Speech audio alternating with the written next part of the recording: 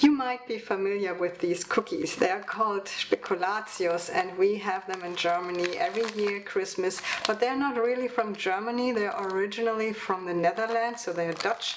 However, most Germans, I think, believe that they are German. So this is what these cookies look like. They are baked in a mold and they're very crisp. I personally don't like crisp cookies too much. I like them more if they are thicker and not so crisp.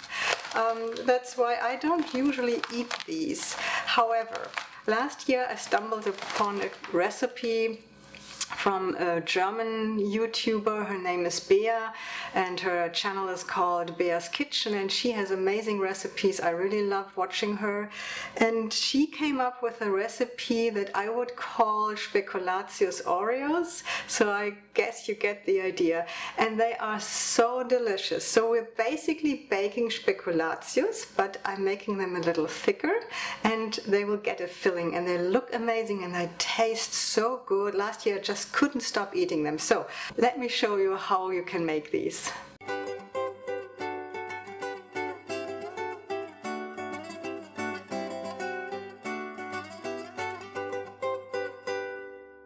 So these are the ingredients you need. You need 250 grams of all-purpose flour, 50 grams of almond flour, 120 grams of sugar. Then you need 8 grams of Spekulatius spice, and this is something we can buy in Germany usually, but you will probably have to order these somewhere else, or you make them yourself, and that's what I did, and the recipe and video how to do that is here. Then you need an egg, 100 grams of butter,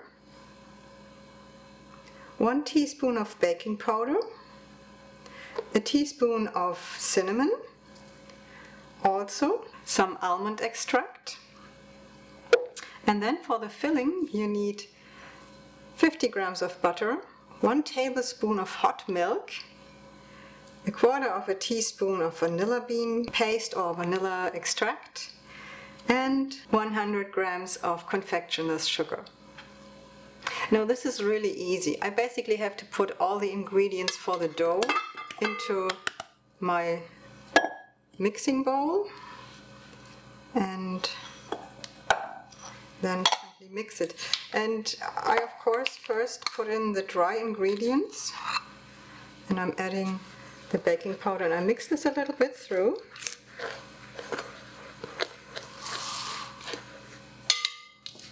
Also the spices.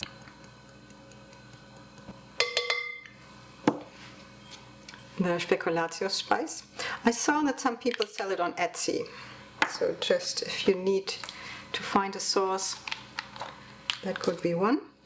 So then I'm adding a quarter of a teaspoon of the almond extract,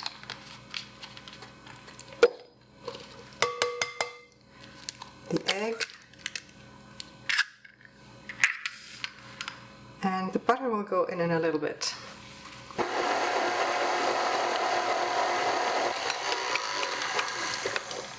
So this looks very well mixed, and I can already smell the Spekulatius spice, and it's a typical Spekulatius smell or scent, very Christmassy.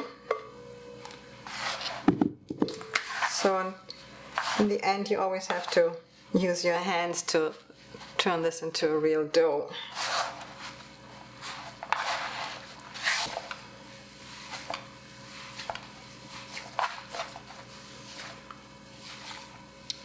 Oh, and I think I forgot to mention this. Of course, like always, there is a blog post here for this recipe with all the quantities, and you can print it, and you can also switch between the metric measurements and the US customary measurements.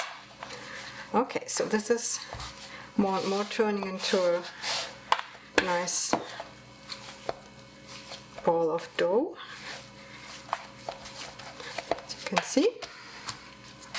And I'll wrap this now in my beeswax fabric and put this into the fridge for about 50 minutes. So I just took this out of the fridge it's cool now and has soaked a little bit through. I want to roll this now, and to be honest, this dough is a little difficult to roll. Usually the Spekulatius cookies would be made in a mold, so you have to be a little bit patient with the rolling out of the dough, but you will get there eventually.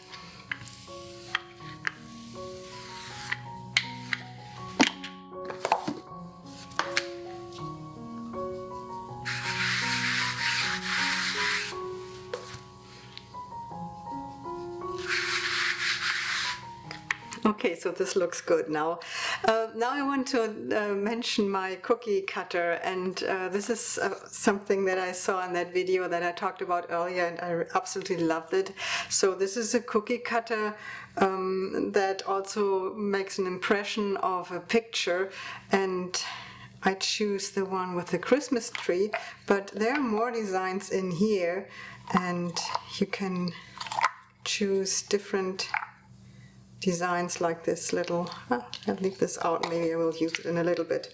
So this goes in here, and this goes in here, and this is how I cut my cookies, and I will put a link to this cookie cutter below this video in the description of the video on YouTube, and make it easier for you to find it if you want to have the same one. But you can also, of course, use just a regular round shaped or whatever shaped cookie cutter for this. Alright, so let's start and cut some cookies here.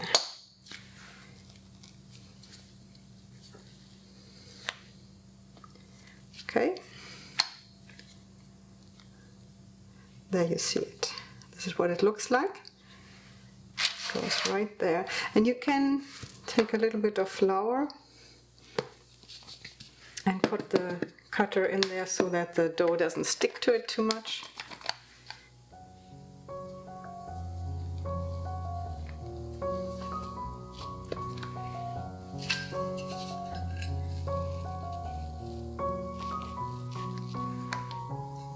Here's another one.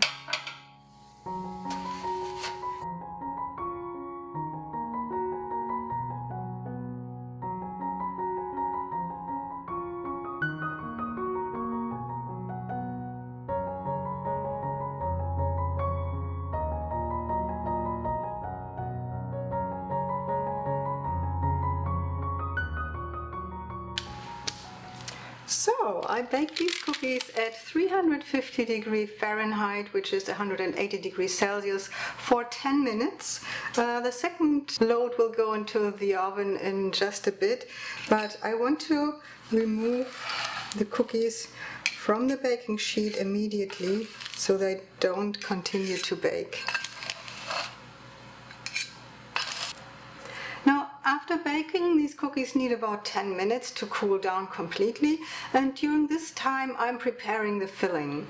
So first I take the butter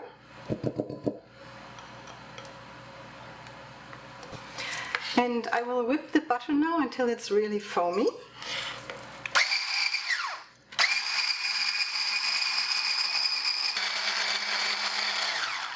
Okay, now I'm adding the confectioner's sugar,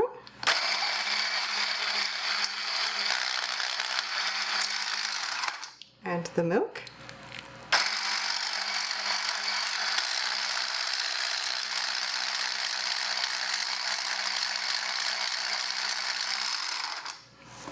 and also the vanilla extract. I'm using this, what is it called? Vanilla bean paste. I really love this stuff. Alright, mix this.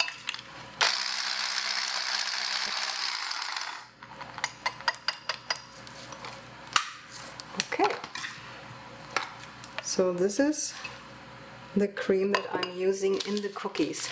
And from the cookie dough I got 40 cookies, and that will make, when I pair them up, 20 cookies, so 20 Spekulatius Oreos.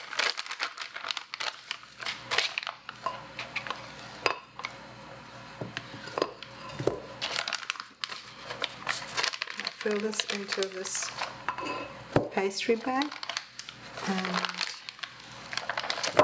When the cookies are cooled, I will start with the filling.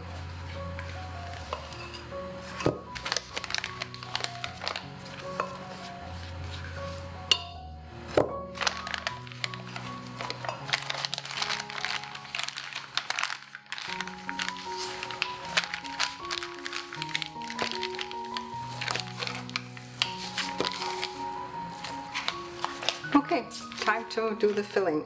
So I set a little dot on each of these cookies.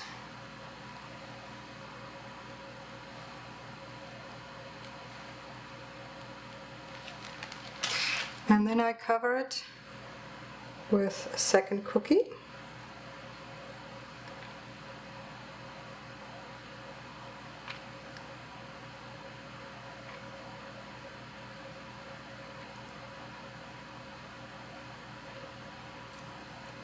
And this is the Spekulatius Oreo.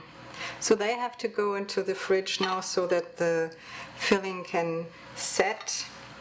And I keep them in the fridge actually before I'm eating them, because that's how I like them most.